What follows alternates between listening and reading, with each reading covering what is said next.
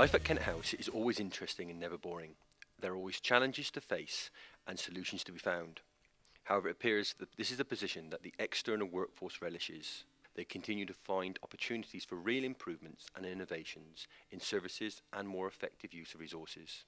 There are many examples I could cite, but today I will take you through the recent improvements in the Council's street cleaning service.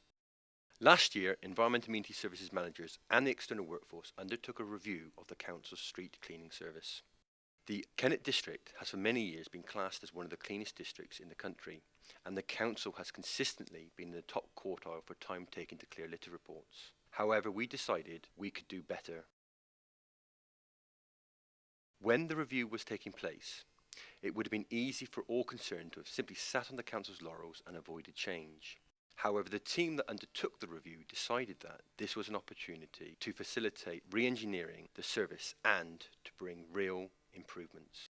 This is not a surprise to people that know the street cleaners. These men provide a street cleaning service for 364 days a year. They start work at 6 AM and are often found clearing up after some event or other at 10 PM at night. The cooperation and willingness of the external workforce to accept change throughout the review process cannot be praised enough. They actively sought new ways of working and better use of resources. Alan, who was responsible for road sweeping in Devizes, used to use a road sweeper. When Alan reviewed the work he undertook, he found that although he did sweep up some detritus, the majority of his time was spent picking up litter.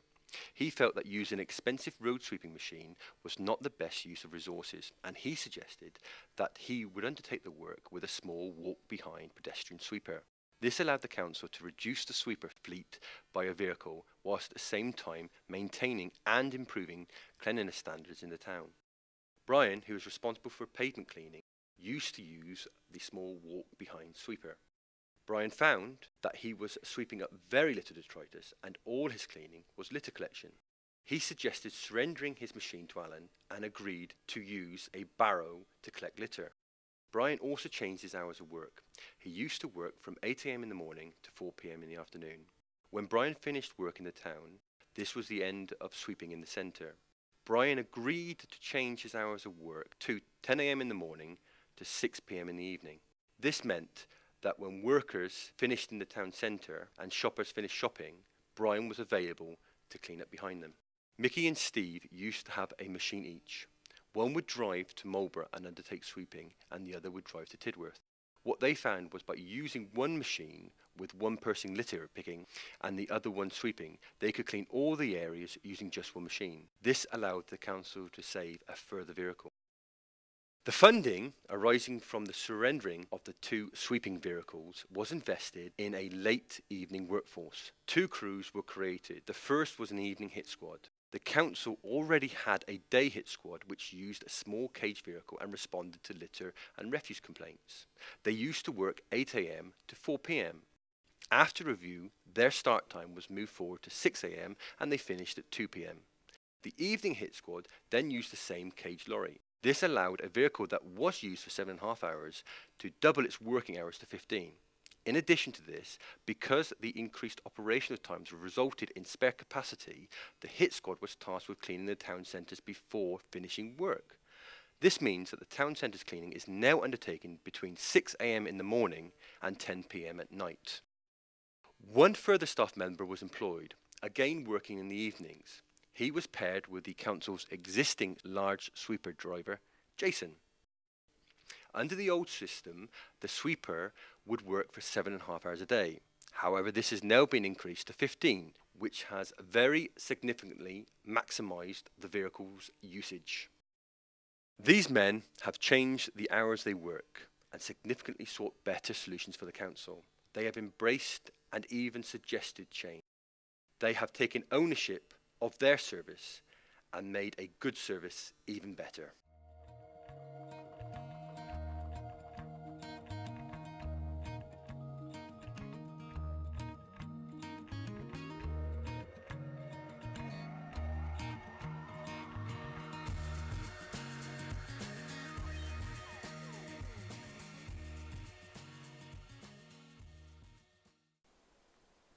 Kennet owns and operates a vehicle fleet comprising 23 lorries, 30 assorted medium and small vans, ride-on mowing machines, tractors and various other plant vehicles, a total of 43 commercial vehicles and 53 vehicles overall. The insured value of the fleet, including 40 other assorted machines, is £2,300,000. To put this amount into perspective, a refuse collection lorry costs around £130,000 and a small van £8,000. Irrespective of the type of vehicle or machine, everything has to be inspected and serviced to standards set out by the Department for Transport, the Health and Safety Executive and the Environment Agency. Depending on how hard each vehicle is worked, inspection and service intervals vary from every 4 weeks for skip vehicles and some refuse vehicles to every year or so for small vans. In terms of size, this is a large fleet that requires a good deal of looking after. Furthermore, many of the large vehicles have complex and potentially hazardous machinery that requires both skilled operation and specialist maintenance. So, just how do we look after nearly 100 vehicles and machines? Well, up until 2 years ago, a number of staff working from 3 different locations were responsible for the very many and varied aspects of vehicle and specialist machinery operation, including specification, procurement, inspection, maintenance, and eventual disposal and replacement. There was, however, a long-standing problem with this arrangement, and that no one person or team had an overview of the all-important and cost-critical whole-life performance of each vehicle.